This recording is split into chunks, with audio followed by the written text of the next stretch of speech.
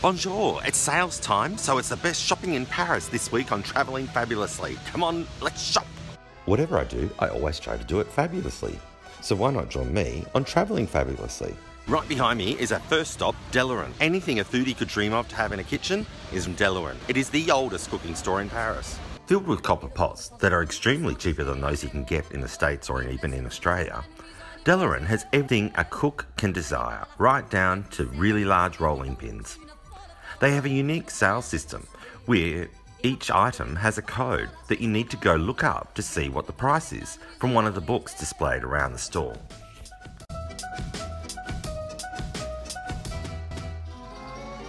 Every year on Rue de Mail, they celebrate all things linen by putting up these lampshades up and down the street. Rue de Mail is actually full of great linen and fabric shops where you can get rugs, curtains and the like.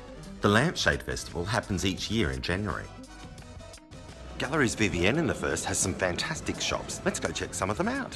First stop, Mad and Len. Like Madeleine. Bonjour. Bonjour. Qu'est-ce que c'est? Un pot-pourri. Ah, bah c'est crystals? Oui, ce sont des pierres semi-précieuses. Oui. Simple. Yes, it's oils. It's just over there. Yeah, exactly the same with the amber or with the lava stones. They also sell a range of candles made in the south of France. The amazing cast iron pots that the candles are made in are from Morocco and are truly divine.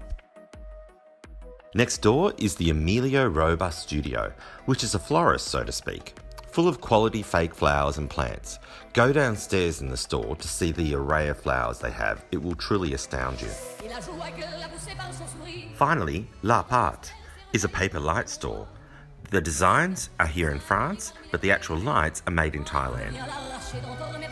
So, I'm just about to show you a shop where all the products are made in France from monks. That's right, monks. They do hand creams, they do food products, they do alcohol, they do everything. Let's go check the shop out. The Comte des Abbeys is not owned by any church, but it's an independent supplier of these fantastic products. Spices, jams, honey, alcohol, face creams even, you name it, they probably have it. The monks and the nuns have been very busy. Makes me want to become a monk. Why not? Make fabulous things, live a life of celibacy. Maybe not. No. Not becoming a monk. Nope. We might not all have the budget to shop there, but a fab place to window shop if you don't have it is the Place de Vendôme. Berger behind me, and I'm sure I didn't pronounce that correctly, is a really exclusive watch brand. I went in there once with my friend's mother.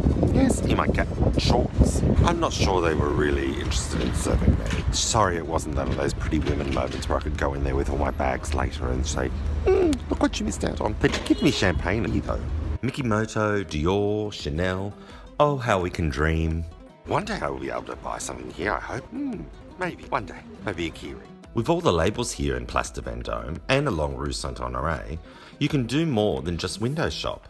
Ladies, pop into And Other Stories, where the prices are a lot more reasonable and just as fashionable. Whilst exploring the streets of the first arrondissement for great shops for you, I stumbled upon a new phenomenon. Right behind me, a little bit of fashion dealing goes on. A store was selling the latest pink Nikes. Apparently, you buy them at the store and then sell them on the internet for more than double what you then paid for them. Maybe I'm in the wrong job. So I hope you've enjoyed this episode of Travelling Fabulously. If you liked it, then press the like button down below. Well, there goes that twitchy head again. Don't forget to subscribe to Fabulous by pressing the subscribe button. And if you really liked it, then share me around with your friends. You know how I love to be shared around. And I'll see you next week for more Travelling Fabulously. You know what I say, if you're going to do something, why not do it fabulously? With me on Travelling Fabulously.